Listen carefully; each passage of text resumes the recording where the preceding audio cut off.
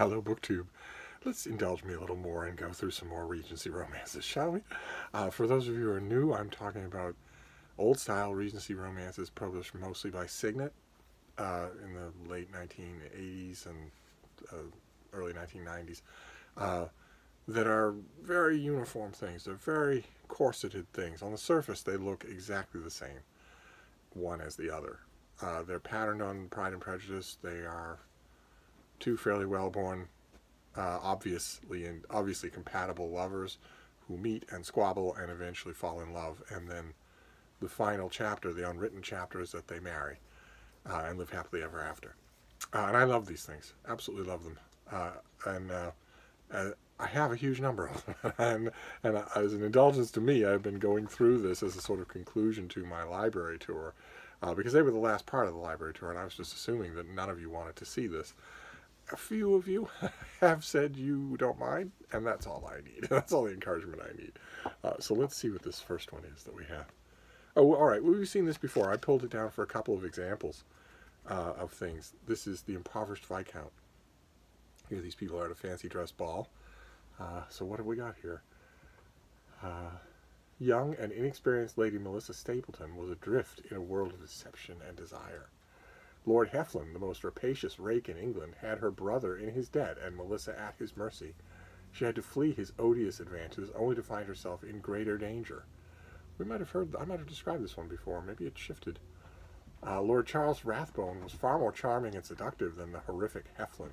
Yet Rathbone was as an infamous rake as he was irresistible. Now Rathbone chose Melissa as the woman he wanted, and not merely to satisfy his lust. He needed her to pose as his bride-to-be, and with Heflin hot on her trail, she had to agree to the monstrous masquerade. She was not only a stranger afraid in this realm of devious deception, but also an imperiled innocent when it came to denying Rathbone his desires and masking her own. So, she's caught between two noblemen. Let's see here. Let's see what this next one is. All right, well, this is a Signet Regency romance, like most of these things are, but you can tell right away just by looking at it that it's considerably older. This is by Dorothy Mack. Let's actually see. So The Impoverished Viscount is by Alison Lane, and it came out in 1996. Our next book is by Dorothy Mack. It's The Last Waltz. And you can see right away the difference in the cover, right? This is going on towards being photorealistic. And this is not so much. This is more of, you can see artistic flourishes all throughout there. So this came out in 1986 and is older. I don't know if you can make it out, but the color, the stock of the cover is discoloring. The pages, I would have to reinforce this. In other words, if I were going to read it, and I am going to read it, so I will eventually reinforce it. Let's see here. Miss Adrian Castle had inherited only one thing beside debts from her dashing, feckless father.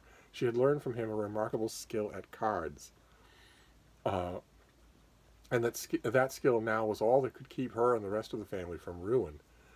In disguise, she mastered every gentleman at the gambling table, but there was no disguising the fact that one gentleman had become master of her heart.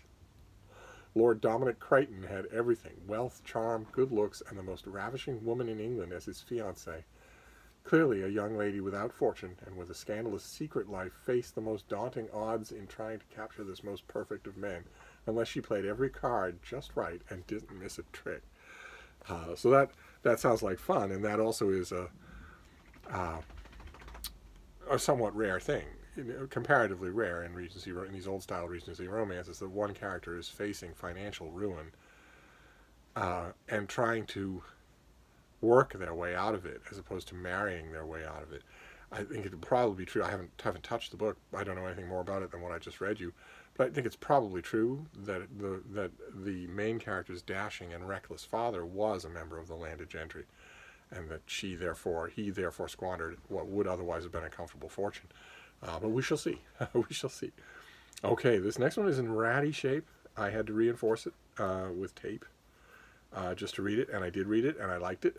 I liked it quite a bit. This is also by Alison Lane. This is Lord Avery's Legacy, with an old-style sketch cover, and your eyes are not deceiving you. Those are ostriches in the background. They play a part. in the book, believe it or not, they do, and including stepping forward in a dramatic moment. It's an amazing thing, the way they're worked into the story. Penelope Wingrave was extraordinary, from her flaming red hair to her scheme for raising ostriches.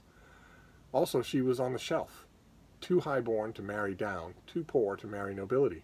Her sister, on the other hand, was being courted by the late Lord Avery's haughty son, a matter that worried Penelope mightily, especially when the speeding curricle, driven by another member of that arrogant clan, landed her in a ditch. Not only did he blame her for the mishap, he impetuously took her to his arms. New trustee Richard Avery has, oh God help us, I can barely read the words. They're all ratted out here. Well, it doesn't matter. Penelope in addition to raising ostriches for their plumes and sometimes their eggs, she also has all sorts of side works, including a pottery works on her relatively meager property. She's trying desperately to get the whole property back on a paying basis, and she's doing it in a very refreshing way, because she isn't, as the cover makes clear, she isn't looking to marry. She's trying to do this by her own industry and by her own economy, and that's a tremendous sense of independence. This is another one we saw earlier. What was it? The Lonely Earl by Vanessa Gray. I would have called this something else. I would have titled it something else. Lord Avery is dead by the time the book starts. The main characters are not him. I don't know why you would call it this. And I'm not 100% sure that his legacy in the book is all that important. I would have called it something else, but either way, I thought it was terrific.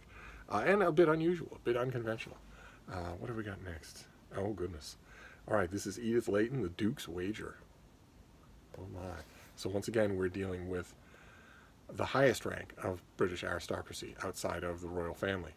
The dukes are right next to being kings, right next to it, right next to being princes of the realm. Let's see here. Lovely Regina Berryman was pursued by two men, the two most attractive and infamous bachelors in London. One was Jason Thomas, Lord of Torquay, whose skill and success in seduction had made him a legend of lordly licentiousness. I think we've seen this before. I may be duplicating some of these. Wouldn't that be just the coup de grace, in addition to putting you through all this tedium if I was repeating books? Just like their readers do. Their readers read them and don't realize they've read them before. The other was St. John Basil St. Charles, Marquis of Bessacar, the devilish duke's only rival as the foremost rake of the realm. These two notorious gentlemen had made Regina fair game in a competition where all was considered legitimate strategy in winning her affection and capturing her virtue. That emphasizes an element of these things that I mentioned the other day that I really like, which is their inconsequentiality. So their inconsequentiality is often their saving grace. Okay, this is by Edith Layton as well. This is False Angel. There we have well-born people at an archery contest. You see the obligatory opulent country house in the background. Lord Jocelyn Kidd, Marquess of Severn, was the handsomest and most charming nobleman in London, and the most notorious. Not only had he been divorced under shocking circumstances from a young and innocent bride, but since that disastrous event he had shown no scruples and met no refusal in conquering beauty after beauty. The lovely Lady Leonora Talwyn has heard all the stories about him and understood them only too well, having seen from her womanizing father's example how base and brutish men could be.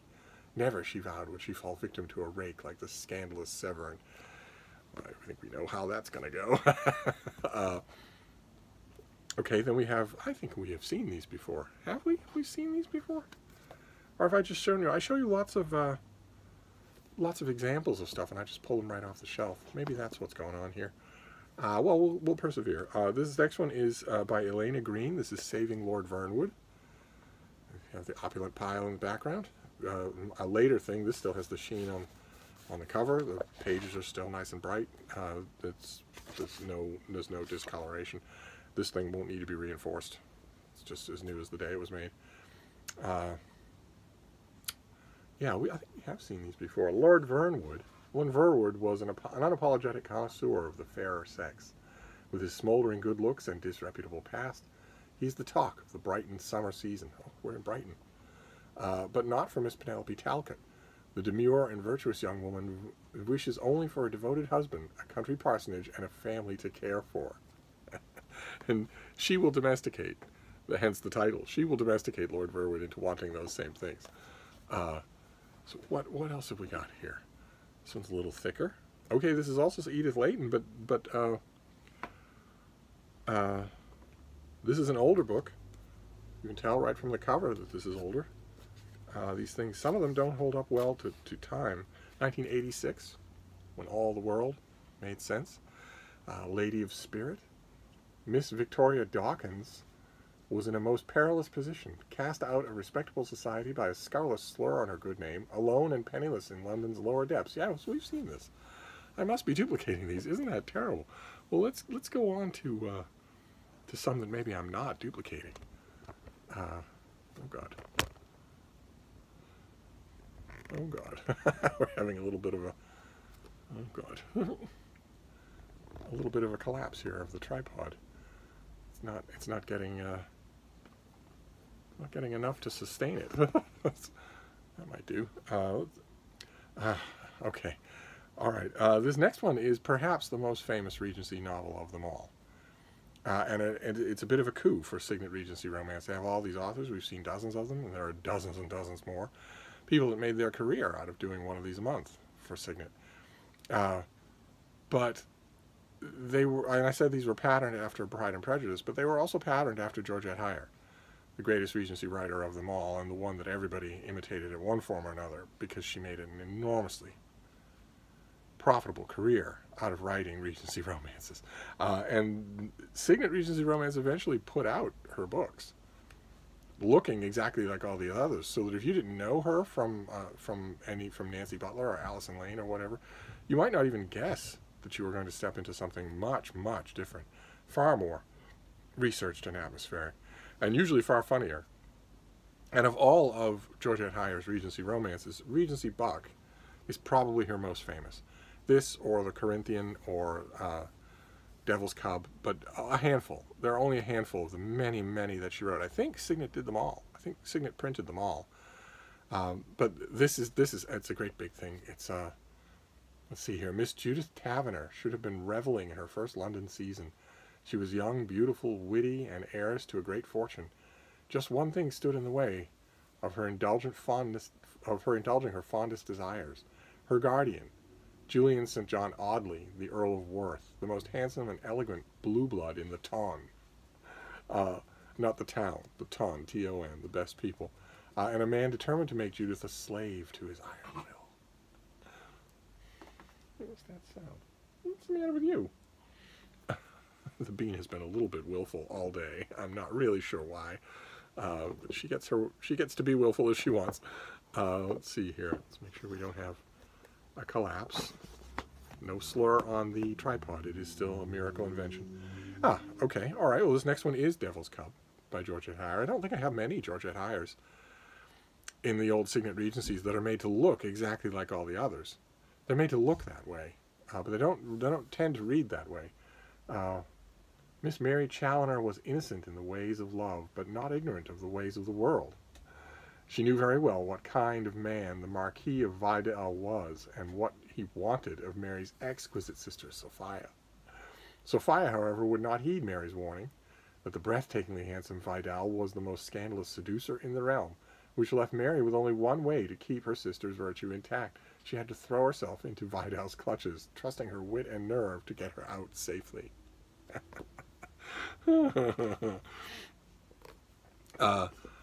well, all right, I'm gonna stop there. But we'll go on. We'll go on. This is a lot of fun for me, and you can just skip these videos if they're not interesting to you. But I'm gonna go sit down. So I'm gonna stop for now. Stopping with Georgette Heyer is stopping at a high point anyway. So I will see you soon. Thank you, BookTube.